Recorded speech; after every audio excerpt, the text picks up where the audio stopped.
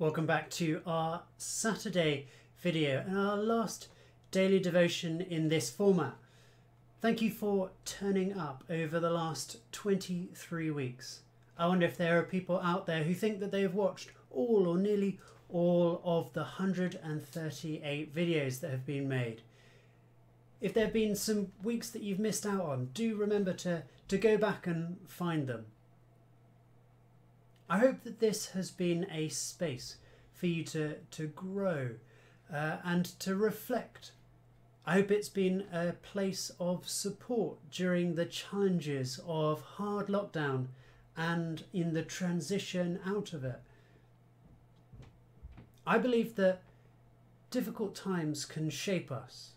We don't choose difficult times, but we can choose whether we grow from them or actually we shrink due to them.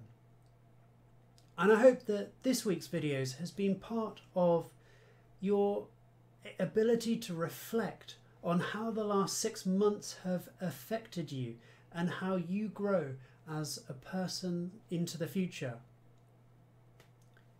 In the grand scheme of our lives, lockdown will be a relatively short length of time, but it may well be quite influential.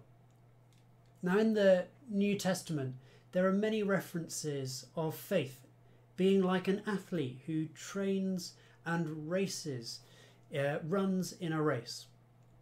In 1 Corinthians 9:24 it says, "Do you not know that in a race the runners all compete, but only one receives the prize?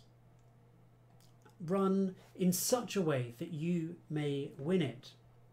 Now, Christianity is not competitive. We aren't competing against each other. But what it's saying is that we should prepare ourselves so that we're in the best spiritual shape that we can possibly be. A race is not won on the day. A race is won in the preparation to run that race. And I think faith is less like a sprint race. In sprinting, if you have a bad start, you're behind from that point. It's really hard to catch up when you've had a bad start. So in sprinting, the key is a really good start and then to hold on and to see if you can win the rest of the race. At the other end of the scale, when you have really long distances, you have ultra marathon running, silly distances like 100 kilometers, 100 miles, 200 miles. And I listen to a sports podcast that often has athletes who are in these disciplines. And they talk about having dark patches in all of their races, not just in the races that they do badly in. Actually, even those who go on to win the race talk about having these dark patches that they have to overcome some physical or mental issues through almost every race that they run. And they find this an absolutely key part of why they do well. The best runners are those who can think on their feet, who can overcome issues as they go. And I think that this more closely reflects the type of race that the Bible is talking about. One with highs and lows that can be dealt with, but also that won't ruin your race. They don't stop you from winning. In fact, they are part of the race.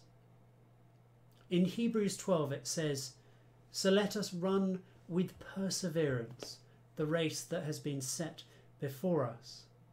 Perseverance is important. It is everything. And I encourage us all to not be put off by the last 6 months. In fact, be encouraged to grow in your faith, to learn about how God has created you. Well, thank you again for joining in with all of these videos over the last 23 weeks.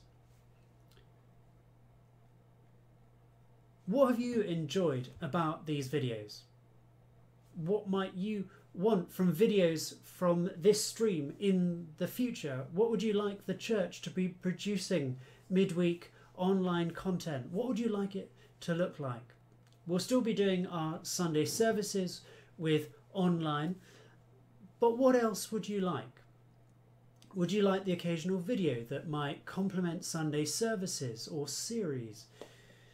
Would you like interviews or chats on various topics?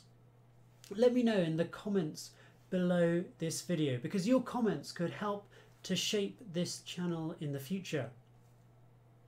And make sure that you're subscribed to the channel if you haven't already, and that will help you to know when new content is being created. Well, shall we pray? Lord God, thank you that you have been leading us through lockdown, and thank you that you continue to lead us. Help us to run that race that you have set before us with patience and with perseverance. Bless us now and always with your presence and with your love. Inspire us and guide us, we pray, for we ask in your holy name. Amen. And may God bless you now and always.